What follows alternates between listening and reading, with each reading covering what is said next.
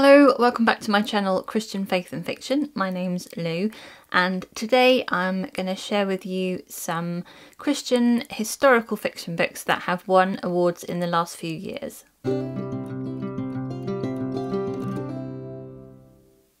There are a few different award schemes, systems that are running. There's the Kristys, the Carol Awards, the Inspies. I'm sure there are other ones as well. I've taken a list of the most recent historical fiction novels and I will do, I think, 10 books today and then some more next month. If you've missed any of the previous videos in this series, I will link the playlist down below so that you can check those out. I've done contemporary romance ones as well as mystery and suspense novels, and I will be continuing throughout this year, so make sure you're subscribed if you don't want to miss those. I've got 10 books to talk about today. I think I've read 3 of these, so I'll give my thoughts on those as we come to them, but I'm just going to read a little bit of the description from each one. The White Rose Resists by Amanda Barrett won a Kristy Award in 2021. Inspired by the incredible true story of a group of ordinary men and women who dared to stand against evil, the ideal of a new Germany swept up Sophie Scholl in a maelstrom of patriotic fervour that is, until she realised the truth behind Hitler's machinations for the fatherland. Now she and other students in Munich, the cradle of the Nazi government, have banded together to form a group to fight for the truth, the White Rose. Risking everything to print and distribute leaflets calling for Germans to rise up against the evil permeating their country, the White Rose treads a knife's edge of discovery by the Gestapo. Wow, there's some tricky words to pronounce today. Things We Didn't Say by Amy Lynn Green won 2 Carol Awards in 2021. Headstrong Johanna Berglund, a linguistics student of the University of Minnesota, has very definite plans for her future, plans that do not include returning to her hometown and the secrets and heartaches she left behind there, but the US Army wants her to work as a translator at a nearby camp for German POWs. Johanna arrives to find the once sleepy town exploding with hostility. Most patriotic citizens want nothing to do with German soldiers labouring in their fields, and they're not afraid to criticise those who work at the camp as well. Portrait of Loyalty by Roseanna M. White won a Kristy Award in 2021.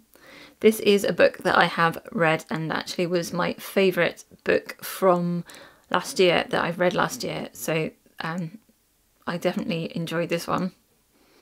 Zivon Marin was one of Russia's top cryptographers until the October Revolution tore apart his world. Forced to flee to England after speaking out against Lenin, Zivon is driven by a growing anger and determined to offer his services to the Brits. Never far from his mind is his brother, who Zivon fears died in the train crash that separated them. Lily Blackwell sees the world best through the lens of a camera and possesses unsurpassed skill when it comes to retouching and recreating photographs. With her father's connections in propaganda, she's recruited to the intelligence division, even though her mother would disapprove if she ever found out.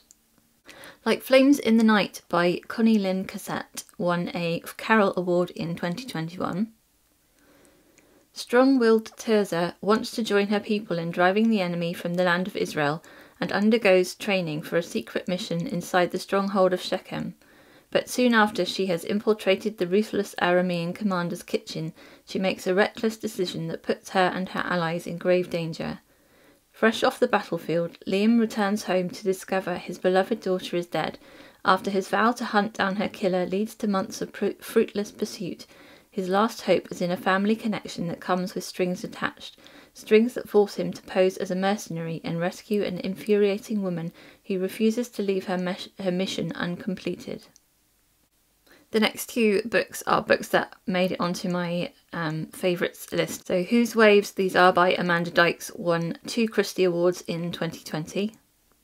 In the wake of World War II, a grieving fisherman submits a poem to a local newspaper, a rallying cry for hope, purpose and rocks. Send me a rock for the person you lost, and I will build something life-giving. When the poem spreads farther than he ever intended, Robert Bliss's humble words change the tide of a nation.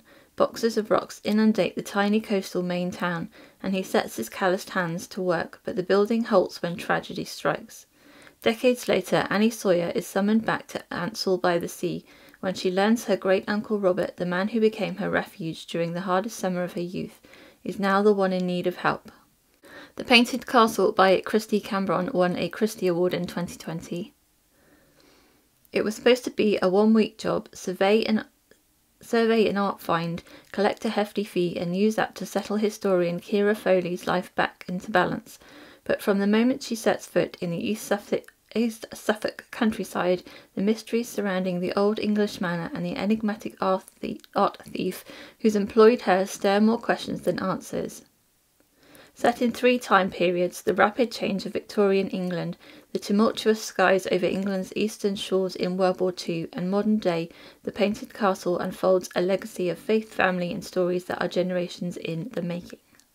Becoming Mrs. Lewis by Patti Callahan won 2 Kristy Awards in 2019. When poet and writer Joy Davidman began writing letters to C.S. Lewis, known as Jack, she was looking for spiritual answers, not love. Love, after all, wasn't holding together her crumbling marriage. Everything about New Yorker Joy seemed ill-matched for an Oxford Don and the beloved writer of Narnia, yet their minds bonded over their letters. Embarking on the adventure of her life, Joy travelled from America to England and back again, facing heartbreak and poverty, discovering friendship and faith against all odds, finding a love that even the threat of death couldn't destroy. Shelter of the Most High by Connilyn Cossette won a Kristy Award in 2019. The daughter of a pagan high priest, Sophia finds solace from her troubles in the freedom of the ocean, but when marauders attack her village on the Isle of Sicily, she and her cousin are taken across the sea to the shores of Canaan. Eitan has lived in Kadesh, a city of refuge, for the last 11 years, haunted by a tragedy in his childhood, yet chafing at the boundaries placed on him. He is immediately captivated by Sophia, but revealing his most guarded secret could mean drawing her into the danger of his past. The Solace of Water by Elizabeth Byler Younts won a Carol Award in 2019. After the loss of her young son Carver, an African-American preacher's wife named Delilah Evans moves with her family from Montgomery, Alabama, to Sinking Creek, Pennsylvania, for a fresh start.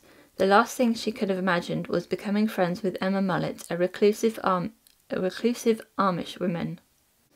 Emma is fighting personal battles of her own and feels estranged from her small Amish community. The secrets that have kept her isolated from her own community serve to unite her in an unlikely friendship with Delilah.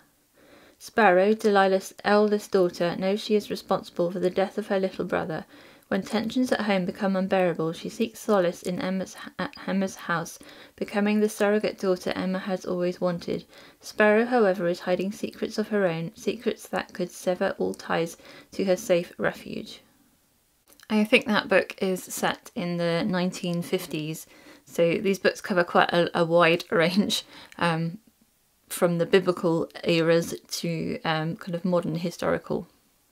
With This Pledge by Tamera Alexander won a Kristy Award in 2019. On the night of November 30th, 1864, a brutal battle in Franklin, Tennessee, all but decimates the Confederacy and nearly kills Captain Roland Ward Jones. A decorated Mississippi sharpshooter, Jones has a vision on the battlefield and, despite the severity of his wounds, believes his life will be spared, but a life without his leg he can't abide. He compels Elizabeth Lizzie Clouston, governess to the McGavock family at the Compton mansion, to intervene should the surgeon decide to amputate. True to her word, Lizzie speaks on his behalf and saves not only the captain's leg, but also his life. So those are 10 Christian historical fiction novels that have won awards. Let me know down in the comments if you've read any of them or can recommend them or not, however you reacted to them. As I said, I've read 3 of those books myself and have enjoyed all 3 of those. If you found something useful in today's video, please do give it a like and subscribe if you haven't already done so. Click the notification bell if you want to be notified when I post a new video. Thank you so much for watching today. I hope you have a really great reading week, and until next time, God bless. Bye.